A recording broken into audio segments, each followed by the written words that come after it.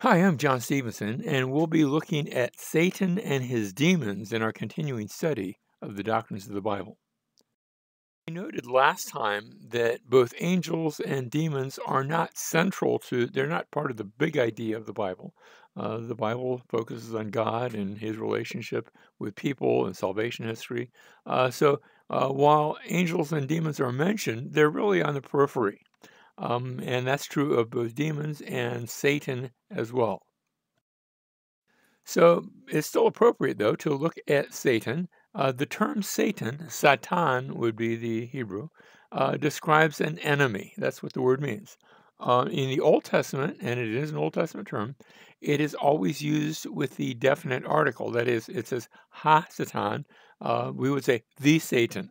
So it's used as a title in the Old Testament. When we come to the New Testament, we have the term diabolos. It's a compound word. The dia is alongside, and to bolo is to throw. To throw alongside, but words are oftentimes more than just the sum of their parts. So actually, the meaning is accuser or slanderer, and that works nicely. Yeah, an enemy does that sort of thing. An enemy accuses and slanders you. The two terms are sort of synonymous. Now, the term Satan is always used it's also used in the New Testament. It's a Hebrew word, but sometimes Hebrew words are taken and put with Greek letters, and it is in the New Testament. But when you have that in the New Testament, it does not appear with a definite article. So by the time it gets to the New Testament, when you read of Satan, it is being used as though it were a name rather than a title. Which is it? Well, probably a little bit of both. Revelation chapter 12 and verse 9, we read, "The great dragon was thrown down, the serpent of old." By the way, when you see the serpent of old, that's a hint that maybe back in the Garden of Eden, remember the serpent was involved in tempting the woman who then gave the fruit to the man and led to the fall into sin. Um, Satan was involved there, I would suggest, based upon this verse. Now, you don't find that out in the pages of Genesis. Genesis makes no mention of Satan, but this verse does. And so notice the serpent of old, who is called the devil and Satan. So I've got both of those, both the title Diabolos and also Satan, even though we're in the Greek New Testament, who deceives the whole world, tells me what part of what Satan and the devil, I'm not saying two different people, the same individual, part of what he does is deception, going all the way back to the Garden of Eden, where you have the serpent doing the deceiving. I would suggest, and I don't want to make this dogmatic, but I have a feeling that when you look at the serpent's actions, serpents can't talk. And so what you have there, I think, behind the scenes is Satan doing the action that results in the serpent talking. I think that's the case. Now, the passage doesn't say, but this passage seems to indicate that commonality. Now, from where did Satan come from? Where do we see his origins? Well, all things were made from God. We see that in John chapter 1, verse 3. All things came into being through him. That's actually speaking of the Word who was with God, the Word who was God. All things came into being through him, and apart from him, nothing came into being that has come into being. Satan has come into being. He exists, and so therefore he was made by God. The Bible, however, does not specifically address the origins of Satan. Now, there's two passages that are sometimes used. Isaiah 14, verse 12, and the other passage, Ezekiel chapter 28, verses 12 through 17. We're going to look at both of those passages. One of those I don't think refers to Satan at all. The other, we're going to have a little bit of a question mark. Maybe yes, maybe no. Let's look at both of those.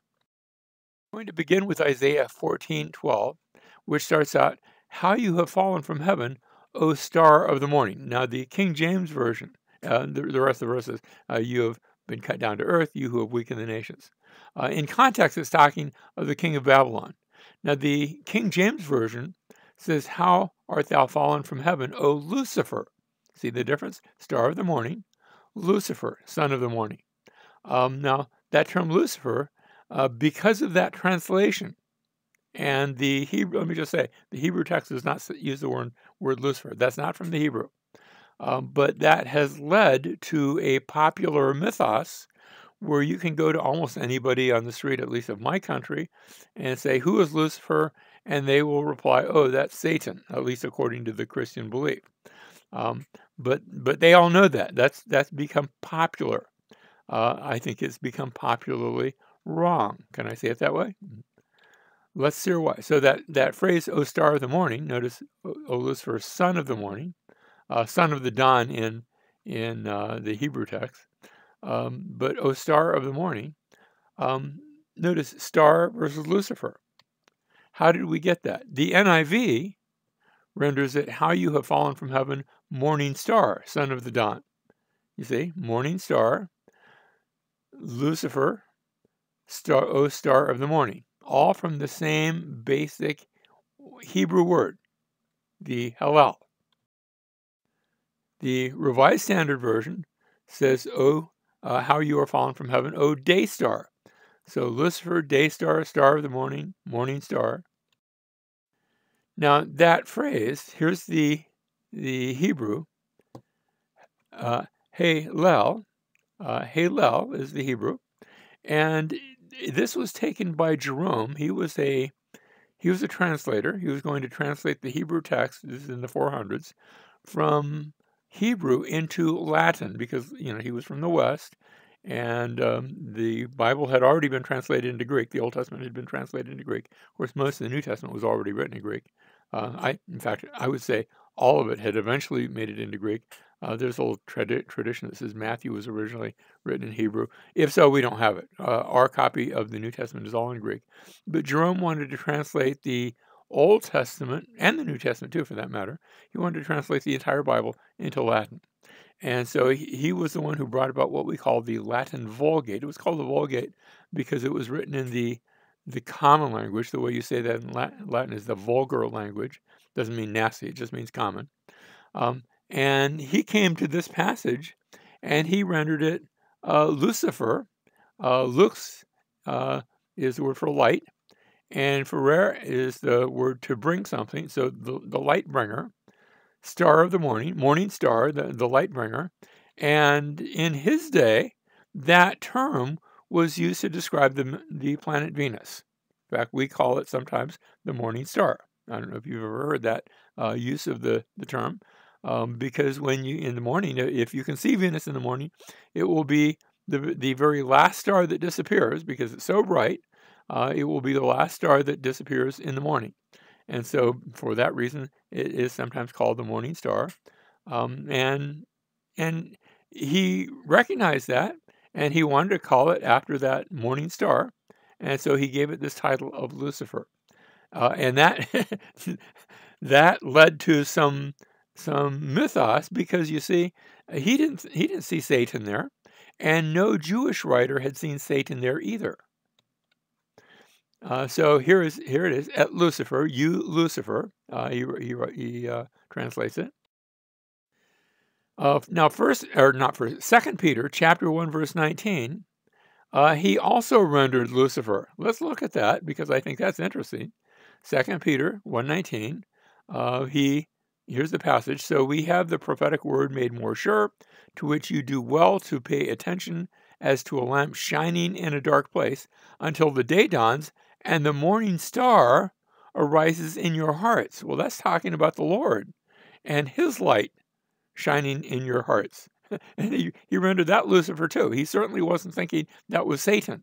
And he took the same term and rendered it there. Of course, that's Greek instead of Hebrew. But he rendered it the same way there in 2 Peter 1:19. So there we have the morning star, just like in Isaiah 14:12 we have the morning star. In neither place does it refer to Satan. Now we go from there to Ezekiel chapter 28, beginning in verse 11. Again, the word of the Lord came to me, saying, "Son of man, take up a lamentation over the king of Tyre, and say to him, Thus says the Lord God, you had the seal of perfection, full of wisdom and perfect in beauty." Now, let me just say, Ezekiel 28, in the first part of the chapter, is talking about the prince of Tyre, the leader of Tyre.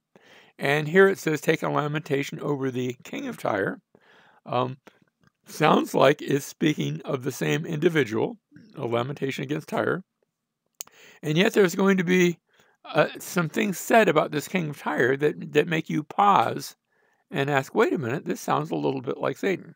As I said, Isaiah chapter 14 really doesn't. It talks about his fall, how he was proud, but that's the king of Babylon. Here, the king of Tyre may be the same thing, but there's a few things that maybe make us take another look. That doesn't mean we say it's Satan, but let's look at it. So here's the king of Tyre, and it's being said about him, you had the seal of perfection, full of wisdom and perfect in beauty. Now, that doesn't mean he was the smartest person around, but he was quite smart. He had a great position, a great reputation. We continue for the rest of the verse. You had the seal of perfection, full of wisdom and perfect in beauty. You were in Eden, the garden of God. Now that sounds like, whoa, wait a minute. Is that really? Well, that's significant. Maybe not so much that it changes this from the king of Tyre, but let's look at it. You were in Eden, the garden of God. Every precious stone was your covering. He goes on to mention these stones, the rest of verse 13, the ruby, the topaz, the diamond, the beryl, the onyx, and the jasper, the lapis lazuli, the turquoise, and the emerald, and the gold, the workmanship of your settings and sockets was in you. Notice on the day that you were created. Now, we could render that on the day you were born, on the day you came about, but he uses that term bara, on the day in which you were created, they were prepared. That's maybe significant too. We continue verse 14. You were the anointed cherub who covers. Now that sounds an awful lot like what you have on the Ark of the Covenant. Remember, the Ark of the Covenant was a box overlaid in gold, and it had the statues of two cherubs. Their wings are overshadowed. They serve as sort of honor guards. But it doesn't say here you were one of those cherubs. You were the anointed cherub who covers. Remember the term anointed. We could render that messianic. You were the messianic, because that's what the word Messiah means, to anoint. The messianic cherub who covers. Well, these things sound really striking, as though we are speaking of more than just a regular king in the Middle East. And I placed you there. You were on the holy mountain of God. You walked in the midst of the stones of fire. So it's language that reminds us of that Ark of the Covenant, these angels, the anointed cherub, not just one of the two, but the anointed cherub. This sounds like a special sort of device here. You were blameless in your ways from the day you were created until unrighteousness was found in you. And so all of these things sound a little bit like perhaps an angel, a cherub, someone who was in Eden, someone who fell, and it makes us maybe draw the connection. Is this Satan? Or is this somebody who's being described in Satan terms? Which is it? Let's look at it. But from the day you were created until unrighteousness was found in you. The passage continues, by the abundance of your trade, you were internally filled with violence, and you sinned. Therefore, I have cast you out, as profane from the mountain of God, and I have destroyed you, O covering cherub. So he calls him that again, from the midst of the stones of fire. So the fall of this king / being, whoever he is, cast out from the mountain of God. Now, the mountain of God, that sounds like the place where God is, the place from where he rules, O covering cherub. Verse 17, your heart was filled up because of your beauty. You corrupted your wisdom by reason of your splendor. I cast you to the ground. I put you before kings that they may see you. Now, at this point, it's sounding a little bit more like just a regular king. Satan, I'm not sure if he was put before kings. Verse 18, by the multitude of your iniquities in the unrighteousness of your trade, you profaned your sanctuaries. Therefore, I have brought fire from the midst of you. It has consumed you, and I have turned you to ashes on the earth in the eyes of all who see you. So is this speaking prophetically of the end of Satan, or is this speaking of the fall of this Phoenician king? Verse 19, all who know you among the peoples are appalled at you. You have become terrified, and you will cease to be forever. Is this the king of Tyre, or is this Satan? Now, there are, in view of the Satan idea, there are earlier references to the prince or / leader of Tyre, but now we read of one who is the king of Tyre. If this is Satan, then this is perhaps the power behind the throne. He was in Eden. That sounds like Satan. It speaks of the day in which he was created. We weren't created, we were born, but Satan, apparently he was created. He's described as the anointed cherub who covers, originally full of wisdom and beauty. All of those things make us think of Satan, a supernatural being. Notice he's cast down, cast out of heaven, cast to the ground. All of those. Back when I was a lot younger, I just assumed, okay, this sounds like Satan. I'm going to go with that. And maybe I was right. But let's look also at some of the evidence that shows the other way. You see, he's described as the king of Tyre, so reading it literally, you would just have seen that. Ezekiel describes Israel as having been created back in chapter 21, verse 30. So just because he was created doesn't necessarily indicate that had to be supernatural, because Israel came about very, very natural. Yes, God was involved, but it was not created at the beginning of creation. The king of Egypt, elsewhere in Ezekiel, is described by Ezekiel as being like one of the trees of Eden. Well, that's, that Eden use, that Eden description, then is found earlier in Ezekiel, or later in Ezekiel. It's found after this. So perhaps that's not determinative. Now, like I said, the anointed cherub that covers, that's pretty striking. But I can't help but wonder, is this possibly some very figurative language describing the king of Tyre? So, the past king of Tyre, remember, had helped in the building of Solomon's temple, a place that represented Eden. So that would indicate why he especially has some of these titles, although we just said the king of Egypt has one of those titles. But Tyre is supposed to be, an insider helping to fund and bring supplies and build the temple and do workmanship. And so for them to turn against God and his people, that's a betrayal. It's almost, can I say it this way? It's almost Satan-like. All right, so maybe the description here really is of the king of Tyre. The king of Tyre is now likened to one of those cherubim that were seen in Eden, but now he's fallen. He no longer is helping to build the temple. In fact, he's doing something quite the opposite. He's helping to try to destroy the temple. So is this also a picture? It is a king of Tyre. Is it also a picture of Satan? That's the question before us.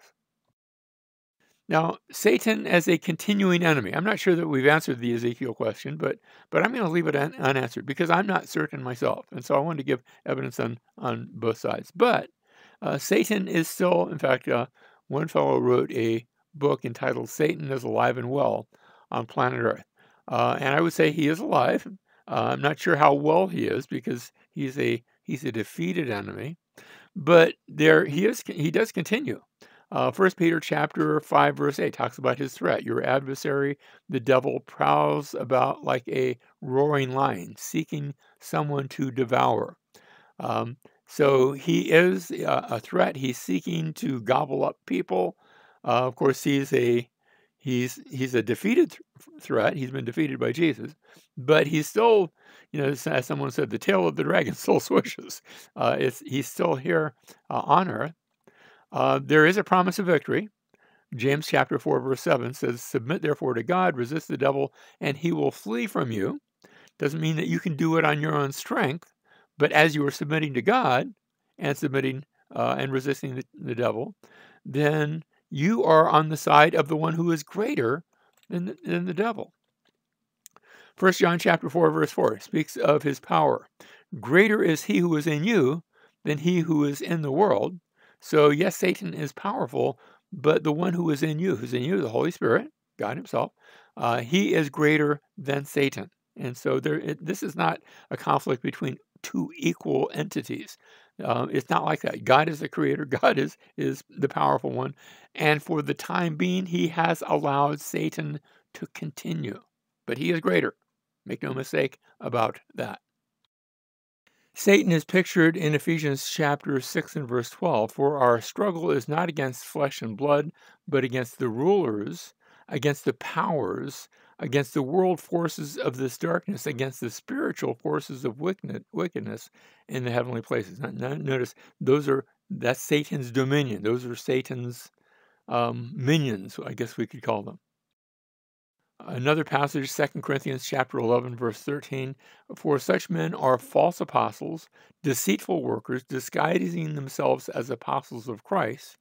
And no wonder, for even Satan disguises himself as an angel of light. Doesn't say he is an angel of light. Doesn't even say he was an angel of light. Maybe he was, maybe he wasn't. I'm not sure the Bible is really clear on that. There are some indications in Revelation, some symbolism that talks about a third of the stars being cast down, and people have taken that to mean, well, that's the angels that were cast down, but it doesn't say that. And so we have to be careful about being too dogmatic in our statements on Satan's origins and on his forces. Let's take it for what it says. He disguises himself as an angel of light. Don't be fooled by that disguise. That's not real. Verse 15, therefore it is not surprising if his servants also disguise themselves as servants of righteousness. They're not righteous. He's not an angel of light, and at least this passage doesn't say he is. It says instead that he disguises himself that way. Notice whose end shall be according to their deeds. And so their end is already foreknown, foretold, foreordained. Now, this brings us to speak of evil angels. We've been seeing them already, but let's look for a moment at them. The term demons, daimonion, spiritual entities is the idea here. And let me confess, I'm going to take a leap here. Maybe I shouldn't do this, but I'm going to operate under the presupposition, maybe right, maybe wrong, that the demons and evil angels are the same entities. Maybe are they two branches or just two descriptions? I don't know. I'm no expert on evil angels or demons, but the Bible does speak of them. The Bible also speaks of fallen angels. Where Jesus spoke of the eternal fire which has been prepared for the devil and his angels. So that seems to be the devil's angels versus God's holy or chosen or elect angels. A distinction seems to be made of two different types of angels. I think demons are in there as well. But again, maybe that's more specific. Maybe that's just a description of all of them. But I couldn't say for certain that that's the case. Their domain, Jude, in his little epistle, only one chapter there, he speaks of the angels who did not keep their own domain, but abandoned their proper abode. Now, he seems to be, although you could probably take his words a few different ways, um, both here and later on in his epistle. In fact, later on, there's an exact quote in his epistle that that's taken from the non-canonical Book of Enoch. I have elsewhere done an entire class just on the Book of Enoch, so I'm not going to go into too much depth there. But the book of Enoch was a non-canonical. That means the Jewish people didn't look at it as being on the same level of Scripture. They thought it was an interesting book, sort of fascinated. They were fascinated by it. We have copies of the Book of Enoch in the Dead Sea Scrolls. They thought it was an interesting book too, but they didn't hold it to be on the same level with Scripture. It didn't come down by the prophets. They didn't really feel it had been written by Enoch himself. But there's a quote in there. This isn't the quote. The quote's later on in the chapter. And the Book of Enoch talks about those sons of God and daughters of men that you read about in Genesis chapter 6. And it takes the position those are fallen angels. And so if that is a correct interpretation, here this verse would go along with that, but this doesn't say anything about sons of God or daughters of men or fallen angels taking wives of men. It doesn't mention anything like that. But that is in the book of Enoch, and the book of Enoch is quoted. Now, let me just say, that doesn't mean that Jude believed everything was in the book of Enoch was true, or that we should necessarily accept everything in the book of Enoch as being true. A stopped clock is correct twice a day. And the book of Enoch can say some correct things without necessarily endorsing everything that's there. Just like Paul could quote a pagan philosopher, and he does that a few times. He quotes a pagan philosopher on at least 3 occasions in the New Testament. That doesn't mean he agreed with everything that pagan philosopher said. It only meant that he said 3 things that were correct, and those 3 things were quoted. He may have said a few other things that were correct too, but I couldn't prove it from the Bible. So we have evil angels. Now, we see the reference to spirits that are seen alternately as unclean spirits in the Gospels, like Matthew 10:1, Mark 1:27, and 3:11, and 5:13, and 6:7, so a number of times in Mark.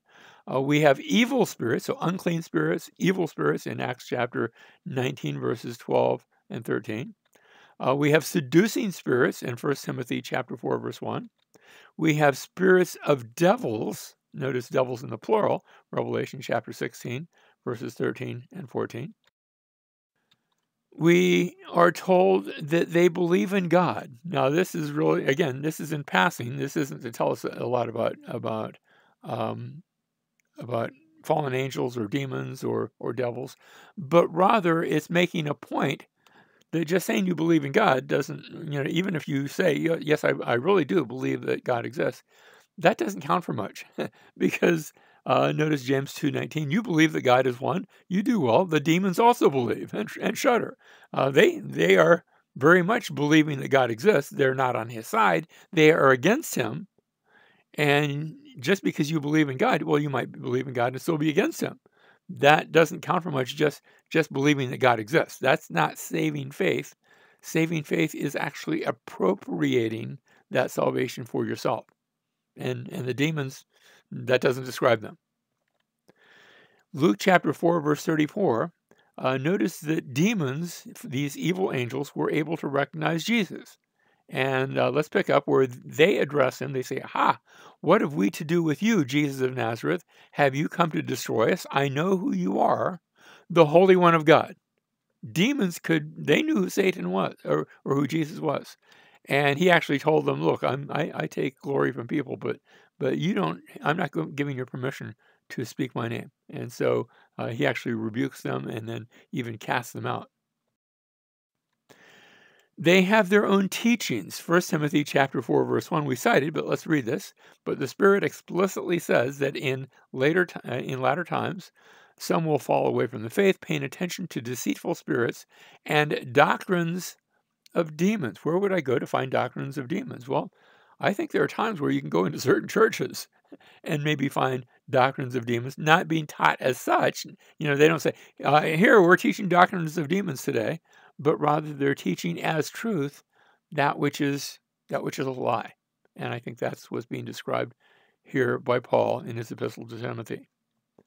This isn't our last passage. We're continuing. They're under authority.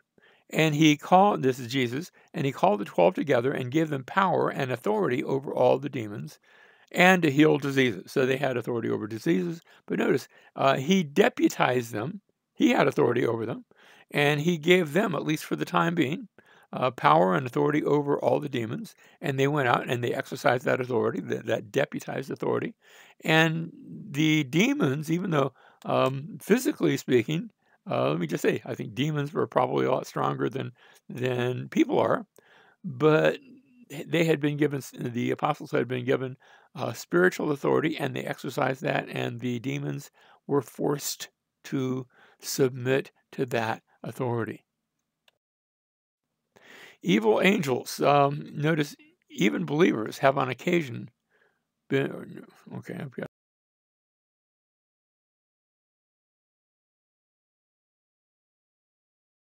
Now, at this point, you might be tempted to think, well, my goodness, if the apostles were given that authority to cast out demons, if I see somebody that can cast out demons, they must be an apostle, they must have God's power. Perhaps. However, Jesus talked about those that could cast out demons and yet not themselves be Christians. Even unbelievers have on occasion been able to cast out demons. Here's the words of Jesus, Matthew chapter 7, verse 22. Many will say to me on that day, Lord, Lord, did we not prophesy in your name? And in your name cast out demons? Do you see that? And in your name perform many miracles? And then I will declare to them, I never knew you. Depart from me, you who practice lawlessness. Here's a case of those that were not God's people, that had not been saved by Jesus. And on the last day, they can point to miracles they could do. They could point to being able to cast out demons. They could point to prophetic things they had said, and yet they weren't Christians, and they are cast away from His presence. Now, I'm not saying if somebody does any of those things, then they're automatically cast away from His presence. But those things are not necessarily definitive, and this is what Jesus tells us. Finally, we come to their end. Two passages. First, Matthew chapter 25, verse 41. Then he, and this is speaking of the Lord after his second coming, then he will also say to those on his left, depart from me, accursed ones, into the eternal fire, which has been prepared for the devil and his angels. There is a place that has been prepared, and it's going, let me just say, it's going to be overpopulated, not just by the devil and his angels, but also by those who have rejected the Son, those who have rejected Jesus. And so they are cast out on the last day. But also Revelation chapter 20 and verse 10, notice, and the devil who deceived them was thrown into the lake of fire and brimstone, where the beast and the false prophet are. I said it was heavily populated, and they will be tormented day and night forever and ever. So the end of the devil, the end of his angels, the end of all who reject Jesus is a sober and serious one. It is described in both of these passages. Notice, as eternal fire, as a lake of fire and brimstone. I'm not sure that we're supposed to take that literally, but however we're to take it, this is a bad thing. You do not want to go there. And so this is a call. This is a call to turn to Christ in faith and trust in Him. Leave the employ of Satan. You say, well, I'm not employed by Satan. Yes, there's a battle going on, and you're on one side or the other, whether you realize it or not. But leave his domain and come and enter into the domain of the Son.